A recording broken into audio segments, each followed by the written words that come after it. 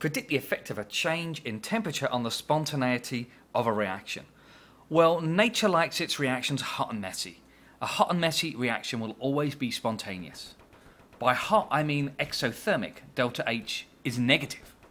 And messy, I mean the entropy is increasing, delta S is positive. So hot and messy reactions will always be spontaneous, delta G will be negative.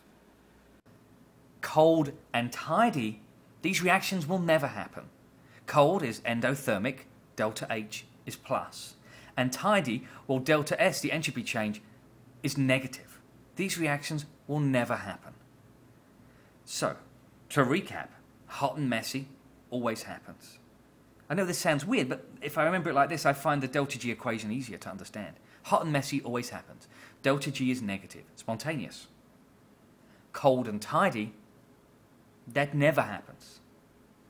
Cold is endothermic, and tidy, well, delta S is going to be negative, entropy is decreasing.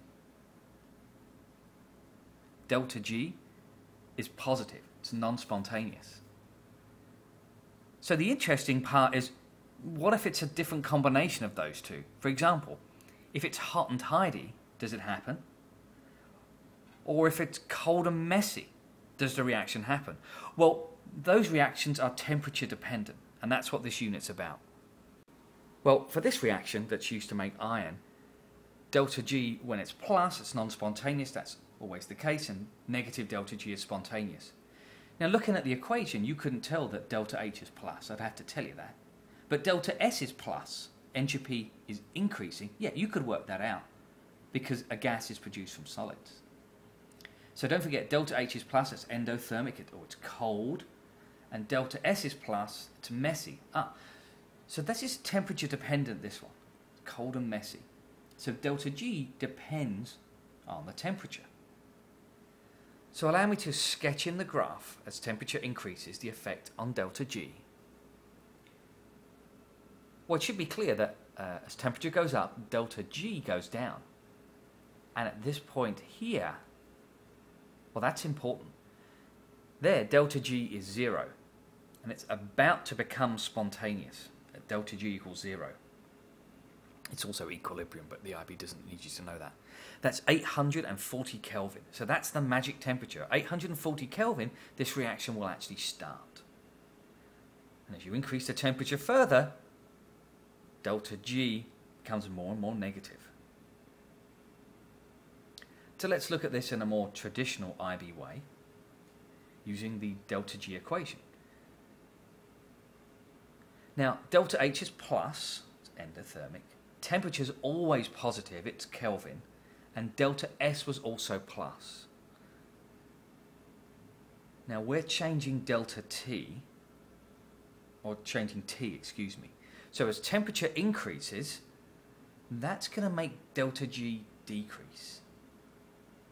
For the second example, you can look at the equation and you probably couldn't tell that delta H is negative. This is an exothermic reaction. So it gets hot. But delta S, you can see a gas turns to a liquid. Oh, and so that's disorder is decreasing. Entropy is decreasing. I'm getting rid of the high entropy gas, turning it into a liquid. So that's hot and tidy. So again, that's one of these temperature dependent ones. Allow me to draw the line in. So as temperature increases, delta G increases. And it's going to hit 0, and that's the borderline between spontaneity and non-spontaneous. And that's at 1710 Kelvin for this particular reaction. So above that temperature, delta G becomes plus. The reaction isn't spontaneous, it stops. So I'm thinking that at that temperature, maybe the product starts to break apart at these high temperatures. I'm not really sure, and you don't really need to know. Let's go back to delta G. Now, delta H was a negative. It's exothermic. Temperature's always positive. Delta S was negative. So as we increase the temperature,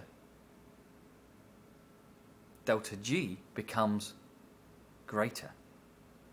Spontaneity decreases.